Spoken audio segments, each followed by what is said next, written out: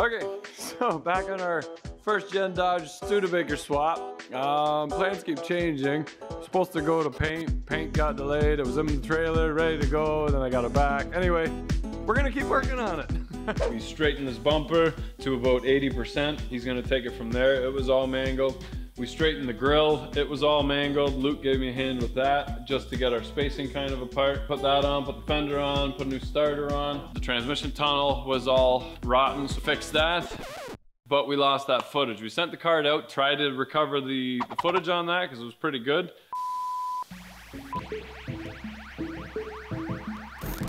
So we're gonna try and get it running, stopping and moving, and then she's gone, then I'm done with it. All right, so on our first gen here, we're going to replace the hanger bearing. It was starting to fall apart. Buy the hanger bearing cheap enough, and because it's not a Ford who welds the yoke on in front of the hanger bearing, you can replace this $39 part without buying a whole new drive shaft. So we're gonna knock some new U-joints in there. We have a video on replacing U-joints already, so check that out. Some of these, when you pull them apart, have a collar on here that locks on, keeps it from sliding off. This first gen, it just slides off and it has a master spline on it. Very straightforward. We'll knock this hanger bearing off. There's nothing that holds that on, it's just a press fit. So do whatever it takes to get that on there. I told the customer I would do this job, but I don't want to spend hours behind the computer finding parts. So he supplied this, and it doesn't fit. There's the old one. Doesn't fit over the splines. Wrong one. Why can't it be easy? Hell, we'll go do something else, I guess. Here we go. This is the fuel tank for it, first gen Dodge.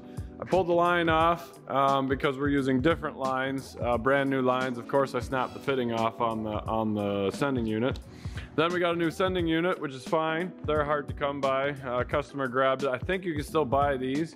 Problem is this was around the outside here, and that didn't fit inside the tank. So I had to cut this off. Now this is kind of what seals it. This is kind of a tight fit inside, and you can see that it physically it doesn't fit in. That's already with a bit cut off, but that's what kind of seals it on the inside there. Some of them have a seal on the bottom here. This one also came with a giant opening at the top, so the customer has the old one, so he's gonna see if it's got another one of these. For now, we're just gonna drop it in. There we go. Get in there, get in there, good. Now, of course, when I pulled the other clamp off, that broke, and you cannot get first gen hose clamps to hold the sending unit in, but they're the same as the second gens. Again, I highly recommend you do not use a first gen frame because the parts are so hard to come by. Go grab it for the engine, toss the rest away, and go get a nice frame, and just worry about your drive shaft and your mounts. Keeping in mind that you'd want something with a 373 rear end. Anyway, we're gonna tighten this up. We're gonna throw the tank in there. We're gonna run some new lines, which is just plastic lines. Never had an issue with them. We'll run that to the engine. We'll find a place to mount the battery underneath, and then we'll go from there. So here we go. All right, so I got a new hanger bearing and installed it. This was 1.575 thou, I believe, so just over 1.5 inches. And the hanger bearing that I originally got was for the Dodge. That didn't work. So I think this one's off a GM, but the bolt holes are the same. So I think we can throw this up. Problem is I have my fuel tank mounted now, and there's a little bracket that's in a U right here, and then the fuel tank strap goes right across it here. So now I might be able to reach it from the other side, but what a pain. Anyway, I'm gonna mount the drive shaft up. Got some new bolts for it. You can buy these off Napa. These are the yoke bolts. These are just a 5/16 fine thread, I believe, 5/16 head. So we'll mount that up. Here we go.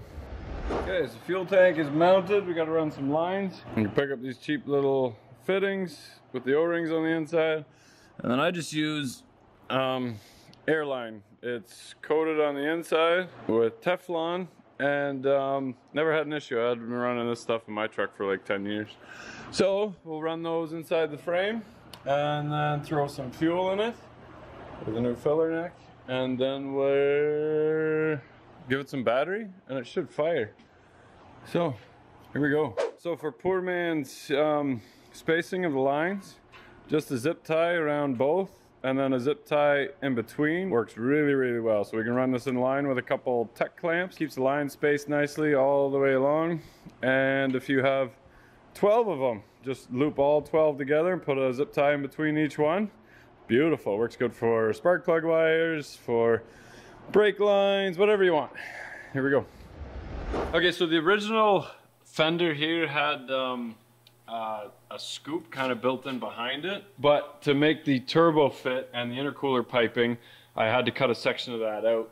I cut the section out on this side to try and kind of match it, but the intercooler piping that was reasonably priced is also on back order, and it has been for a long time.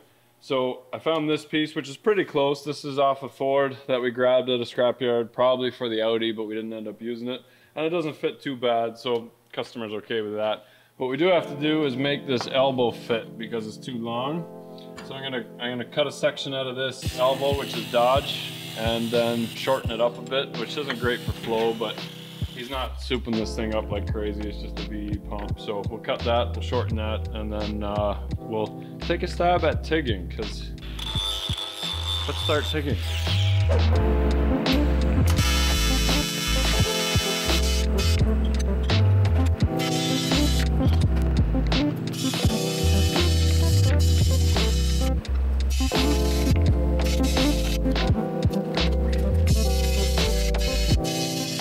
No big goops on the inside that's gonna go through the intercooler.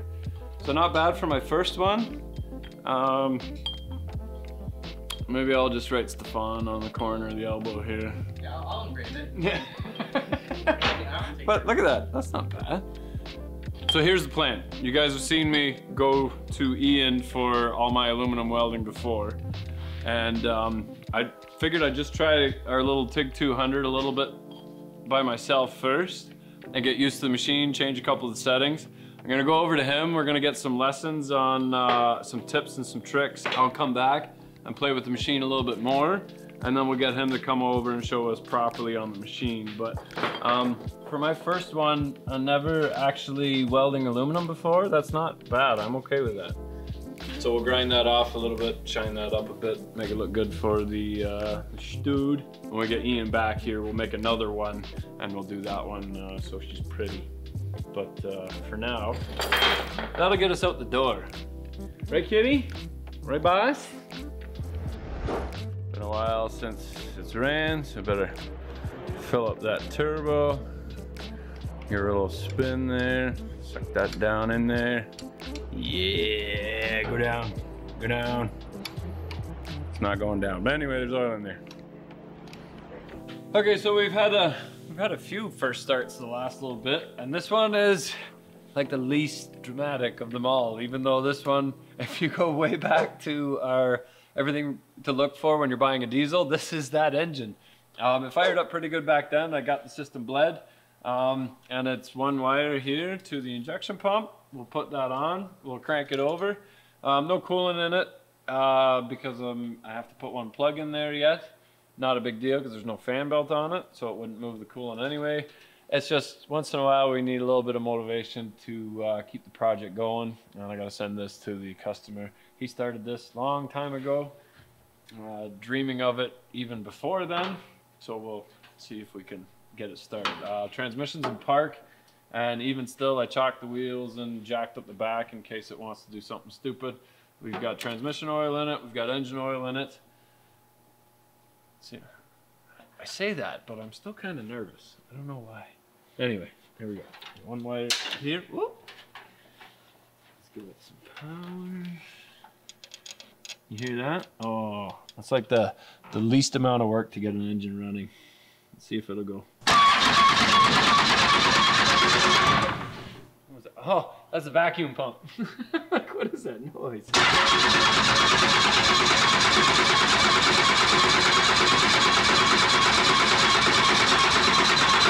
We're gonna have to do something with that vacuum pump and give it some full fuel, maybe.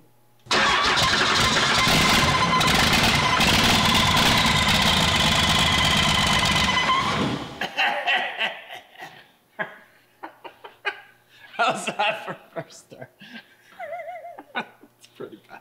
We're gonna do a full send on this.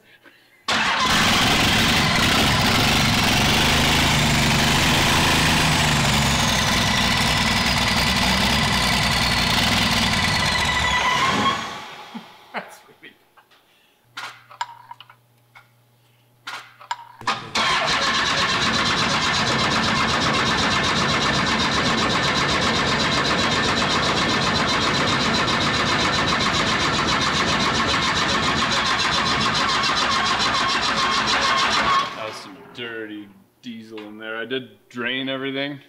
Like I put new fuel in, obviously, and then put conditioner in it. That's some pretty gross fuel in the injection pump. Would you use like Head and Shoulders? Sounds